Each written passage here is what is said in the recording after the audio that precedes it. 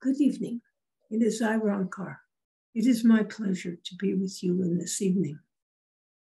You have all relaxed yourself very nicely, and you have followed the thoughts that the medium was expressing about God manifesting everything, and how, as he has manifested everything from the substance of his own being, how everything in this creation is but an extension, an expression of God, and is made up of God's being, because that is all there was, that everything was manifested from the substance of God's being. And so you all are part of God's being. And it's important to accept and recognize your oneness with God. If you do this in every day, you will find within yourself a peace and calmness, tranquility, if you will, which enables you to enjoy your life. You will be able to distance you somewhat from the hurts and fears of the things that are going on in the outside world, knowing that you will be okay. Because as an expression of God, you have the infinite intelligence of God as part of yourselves. And you can always go within to that aspect of God that you are and that you have. And you can find the solutions that you need. You can figure out what is your best course of action. And so you will always be at peace and harmony and know just what to do and what actions you need to take at all times. And so I am here just to encourage you to find that wisdom and inspiration that is part of yourself, so that you do not need further instruction from me, but now you can manage your own works, your own thoughts, your own actions, and become the powerful creator that you have the potential to be. And so I am pleased in this evening to continue to take your questions and help you to find the magnificent person, the magnificent aspect of God that you each are in this day. And so, are there any questions for me in this evening? Please speak up and ask. I understand what you're saying as to, going inside ourselves and getting the answers. But my question is, how do we do that when some of the things that we do are like immediate reactions? Like, I don't know, something happens and you just react a certain way. Yes. You don't stop to think or meditate or do anything because you're reacting right away. How do you get around that? And it is sometimes important for you to react right away. You do not have time to think and go within in many situations. And you do not have to go within at all if you feel confident of what you are thinking and you are doing. If you have found that your reaction sometimes was not the highest and best one, you can always revise that. You can choose to think differently. Say that, no, you want to cancel that previous thought, that previous action, especially if it was words that you said that were unkind or unhelpful or not nice. You can cancel that. You can immediately ask for forgiveness.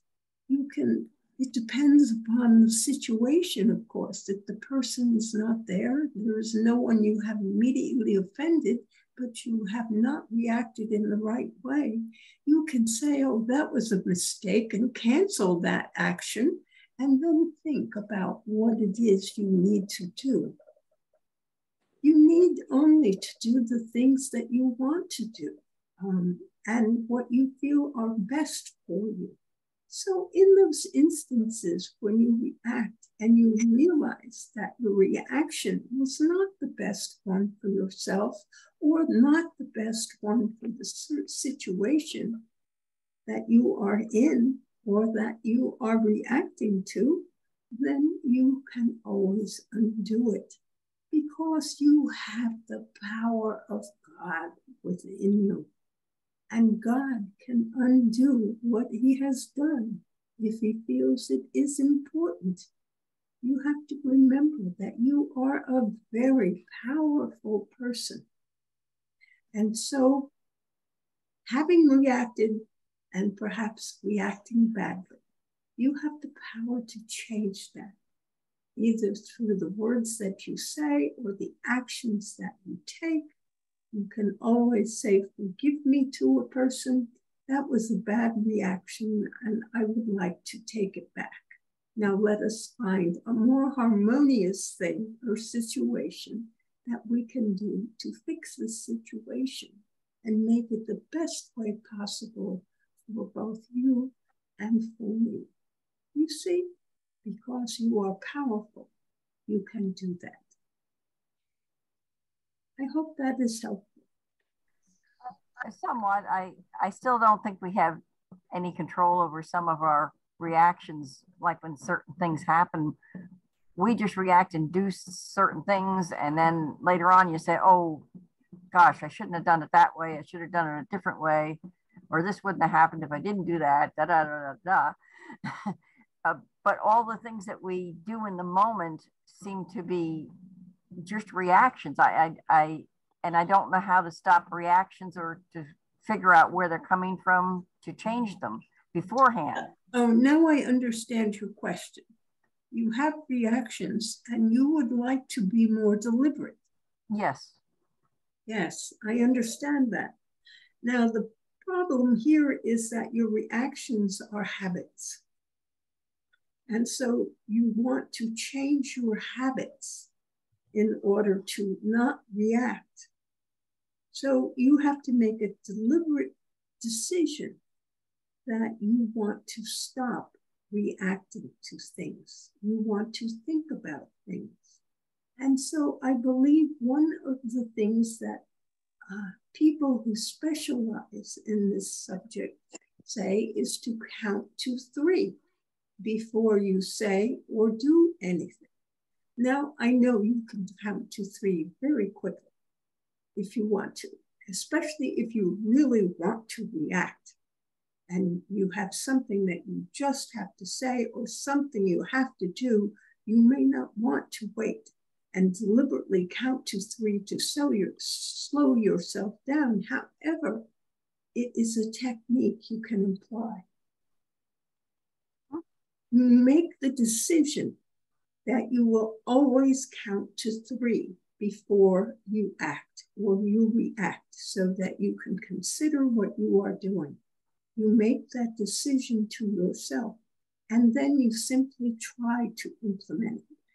And perhaps you will do it once in a day. And that is a victory because now you have obtained in that moment more control of the way you reacted by delaying the reaction. And maybe a week from now, you will find that you continually do it at least twice during the day. And then you will advance to 3 and sometimes 4 and 5 and 6 times during the day. Hopefully, the need to stifle a reaction will not be more than that numbers in a day, because that means you are making decisions up front about the things that you are doing and the situations you are putting yourself in that are not the best for you, because they're giving you opportunities to react rather than to thoughtfully act. Do you understand what I mean by that? Yeah. Yeah, I think even with a workplace too, sometimes that's true, because you always wind up in the situation that you're not happy with, and you want to say something and you know you shouldn't say anything, and I guess you should just change jobs. Well, yes, you can change jobs. And if you are always finding yourself in a situation where you cannot control your thoughts, you obviously need to continue to work on controlling your reactions. But changing jobs would certainly eliminate that situation from you a great deal and make you happier in the long run, because you're more in harmony with what is going on around you. Okay, awesome. Alrighty. So I hope that now helps. Oh yes, very much. Thank you. Are there other questions?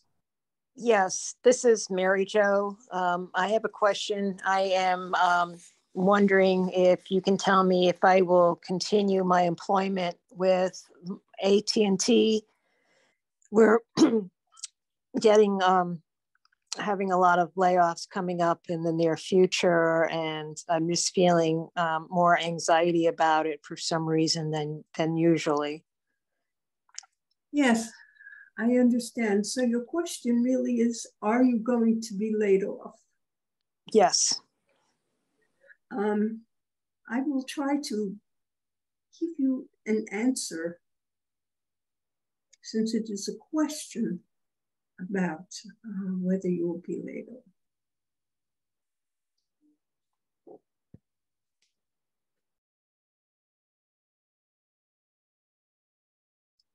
I believe you will not be laid off. You have been a long-term employee, you have been a satisfactory employee, and you have seniority, I believe it is called, which should protect you in this instance. I cannot say in the future, but in this first instance, I do not believe you will be laid off. You will continue to find work. They have a definite number of people in mind, and there is still evaluations going on. So I cannot see fully beyond this point, but it does not look like you are close to being laid off. So I think that you shall continue to be employed. Thank you. That helps. Thank you. You're welcome. And be optimistic and know that you are going to keep your job. That optimism, that knowledge that you carry and send out is important in tilting the scale, so to speak, in your favor. It is always helpful to make affirmations for what you want to manifest in your life. Now, so that you can affirm that I continue to be gainfully employed in a job that I like, enjoy, which pays me well. Say something like that. I continue always to be employed in a job that I like, I enjoy, and it pays me well. And that is important for you. I am an important person in the work that I do for this corporation. My importance is recognized by this corporation. Things like this will put out the right vibration. Now you will remember, you successfully joined the group for the prosperity affirmations, and you began them. If you are not continuing them, please, you must start all over again. And know that just as those affirmations brought to you some financial money, some surprise money, he was calling it, that was because of what you were thinking about, not just what you did and the clues that were given to you, but the affirmations you were making already and which were made on your behalf. And so you want to continue those affirmations and continue to know that you are a very prosperous person, that money always comes to you before you even need it, and that you always continue to be employed, gainfully employed. And these thoughts will all contribute to making sure that you avoid the layoffs that are coming from your corporation. Thank you. Are there other questions?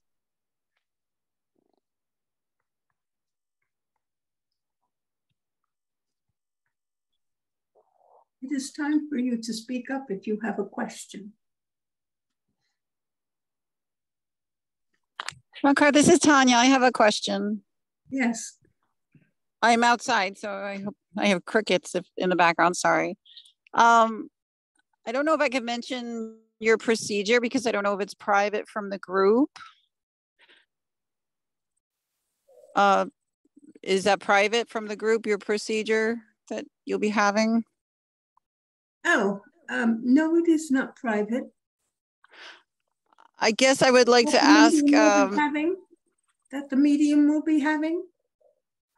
I'm sorry, what? You are asking about the procedure that the medium will be having. Is that correct? Correct, that the medium will be having, I think this week with her eyes. Yes. And I was wondering if there's something that we as a group can do for you for healing, or if Dr. Benjamin can assist with healing or anything that can help you, the medium. Well, thank you very much for your desire to help the medium. There will be many people praying for her, and praying for the hands of the surgeon that they do their job properly. And so it is guaranteed that it will come out well, the procedure. So I think there is nothing more. Of course, the medium's own guides, Dr. Benjamin especially, will be there to make sure that everything goes correctly and everything will be fine for the medium. It is appreciated, your concern is appreciated, but know that she has an army of friends and a group of people who will be including her in their prayers and sending healing so that she will be well taken care of. Of course,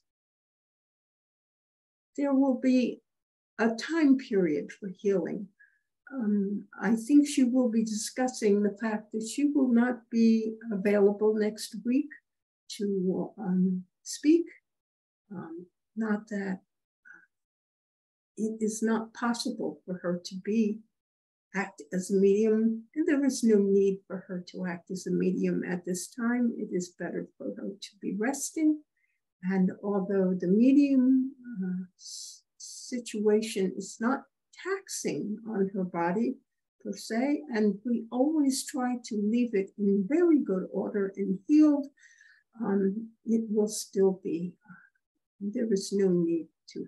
We will give her a week off. And if more time is needed, there will be notifications given by email to all. Thank you for your concern. Thank you so much for sharing that. That comforts me on your behalf. On the behalf of the meeting, thank you. Are there any other questions? Well, since it has been brought up at this time, in case there is anyone who is currently on this broadcast, the procedure is that the medium will be getting a cornea transplant.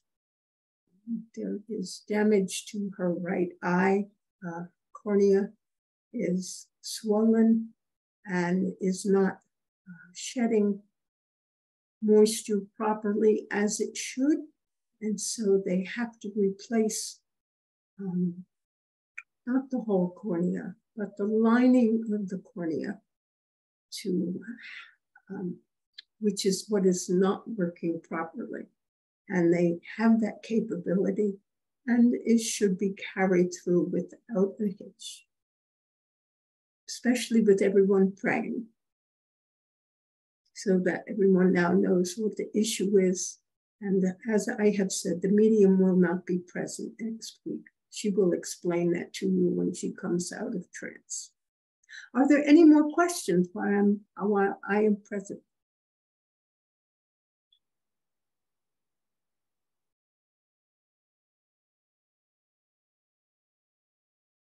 In the hospital, I get a lot of individuals who pray to God while they're not well, but then they blame themselves for, there's an odd thing where they blame themselves for being not well. And it conflicts me, because sometimes they're not well because they didn't know they drank water that was tainted, or they had a job where the air was not pure. My father, I just found out 30 years later, worked at a school where they've had a very unusually high number of brain tumors. And 30 years later, they are now finding this out. And we thought he maybe drank too much or he didn't take care of himself. So we always blamed, I always blamed that. Like, I almost actually blame my father for his own ill health.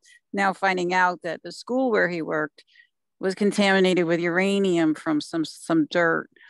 And so they're investigating that. So I guess I get confused when people blame themselves, but then they turn to God for healing. I don't know what my question is, other than if you have anything to enlighten us on with that. You have explained your conflict, and Okay. I can help you with understanding at this point in time.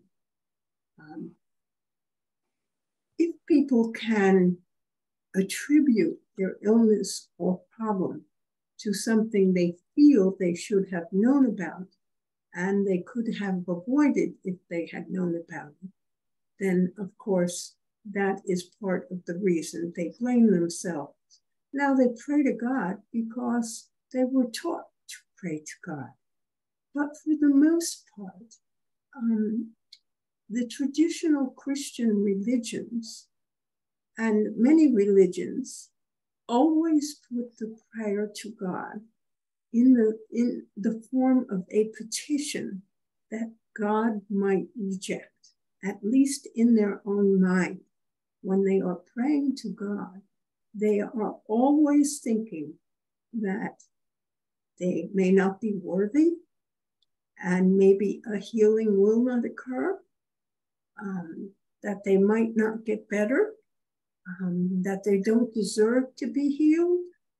They are conflicted in this because they have been taught to think of God as this person that is separate from themselves with almighty power, who then picks and chooses who will be blessed and who will not be blessed based on their behaviors, and that he is constantly judging them. Now, they have not reasoned this out carefully to understand that everything in this creation is part of God. And that as such, or that everything in this creation is made up of God, as the medium talked about it in her opening meditation. Because God was all there was. Who is God? What is God? God is the power, the energy of the universe. He is the energy. And all things are made up of energy. They are all vibrating at different rates of speed. And so some things are solid and some things are liquid and some things are airy, because they all have a different vibrational rate. But they are all energy, and they can all be broken down into energy. So the basic substance of everything in this creation is that which you refer to as energy. And these energy molecules, or atoms, or whatever you like, combine in different ways to make up different substances. And one of the ways they combine, and that has been brought forth in this creation, is human beings, as well as all the animals and the plants and the trees. And so if you go to your source, you yourself are a direct expression of your parents, because you are made up of the heredity, the genes that come from both your mother and your father.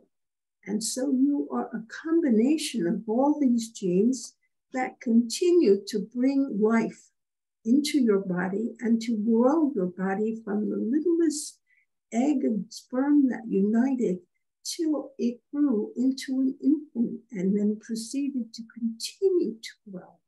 This is the way that God created this creation, so that it propagates itself. And everything within this creation, it has some randomness to it, or because of the many different ways that the energies can combine themselves. And sometimes everything goes well, and sometimes it doesn't go as well. And a child may be born deaf, or be born blind, or may have something else wrong with it. But it is just the way of creation that allows this infinite number of variations to be expressed. And every situation has the potential to be remedied and changed by the mind, because what is the mind doing? The mind is radiating energy, as well as the heart. It is radiating energy, which affects the energies throughout the creation, and especially those energies that are most near to you as a person and to each person. And so these energies can shape what is happening. And as it has been affirmed in the meditation, as actors or as actions, you create the world in which you live through your words and your thoughts and your perceptions in particular. So you look around you, and of course you make judgments based on what your parents told you and what you believe to be true. And so if they said God is separate from you, then that is how you think of God until you change your thought. And then you will know that since you are made up of the substance of God, you have to be part of God. You must be part of God, because, as she has said, that which has been created always remains part of its creator. You have children, and of course, those children are always part of you, because you contributed to their DNA. They cannot not become your child. They remain your child. And they have lives of their own because you have given them that ability to be on their own and do their own thing, the same as God gave to us all. And so if you begin to think about that and reason it out, you will see that you are God. And you can make affirmations such as, I know that all is well in this world. I see peace and I see harmony.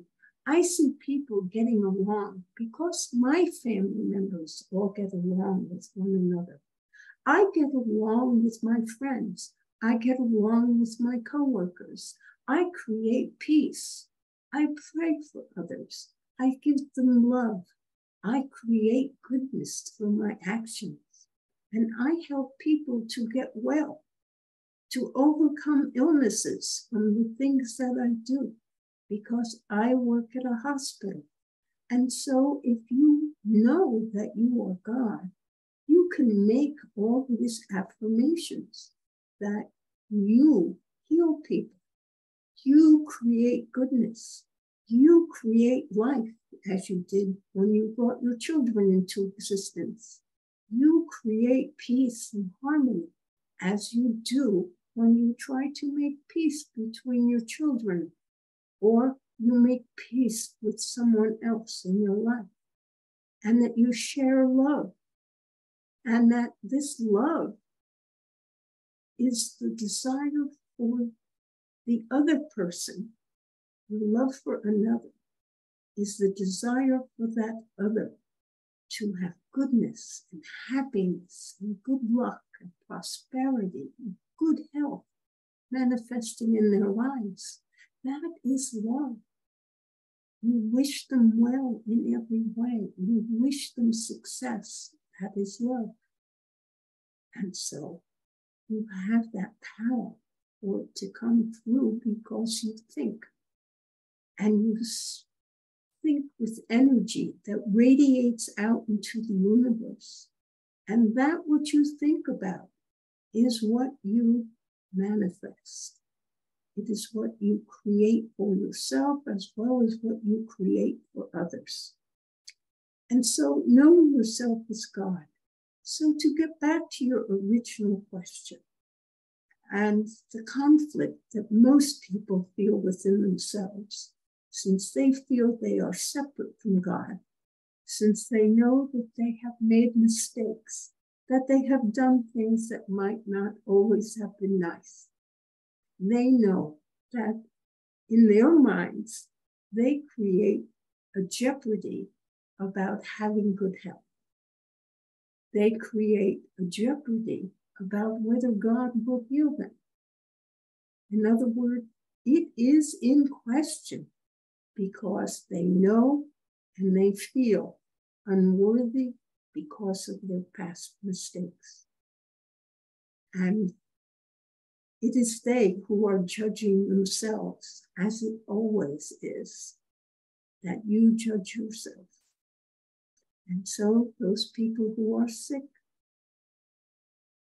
believe that they are unworthy because of their past actions. And they ask God to heal them, rather than knowing as God that they can be healed, that they will be healed. The right medications, the right procedures, the right treatments, the right therapies will be given to them, and they will be healed. So I hope that helps you to understand the conflict.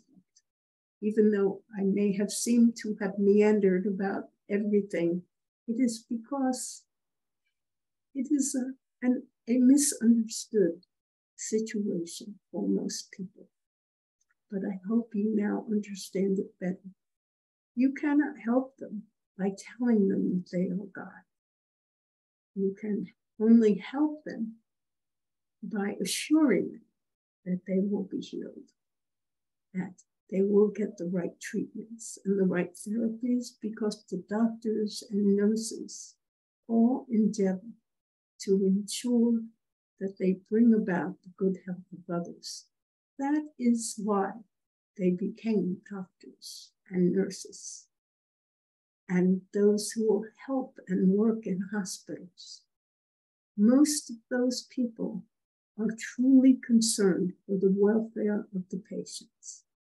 And so all effort is made to bring about healing to all the patients.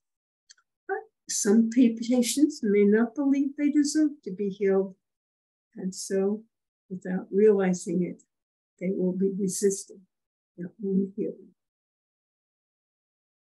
Are there other questions, or is that helpful? That was fantastic. The vibration, the answer to the vibration, that was perfect. Thank you.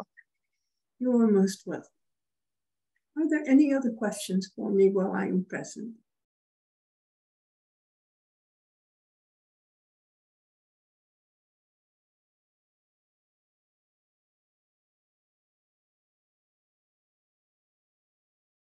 And as there appear to be no more questions for me, then I will simply wish you all a wonderful week, 2 weeks, and I will be back when the meeting is back in service, so to speak. And I give you all my blessings. Good night. Hi, I'm back. Okay, well, I think that is all for me right now. Anyone has a question for me? No? Okay. Well, remember, I love you all. Good night. Good night.